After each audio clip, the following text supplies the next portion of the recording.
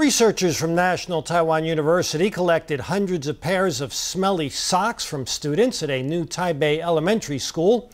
Their goal was to isolate chemicals that attract mosquitoes, which could then be used to develop better mosquito traps.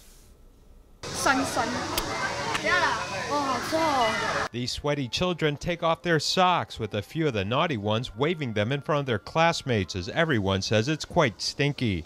Aside from repelling their classmates, many may not know that stinky socks actually attract mosquitoes. There are two components to this.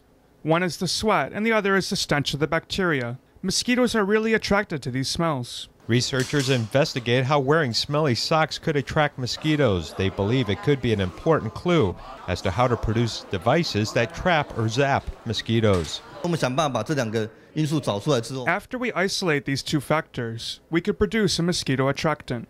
Researchers found that chemicals found in smelly socks can be used to increase the effectiveness of mosquito zappers by 30%. But their success has come against mosquitoes commonly found indoors, not the more voracious varieties found outside.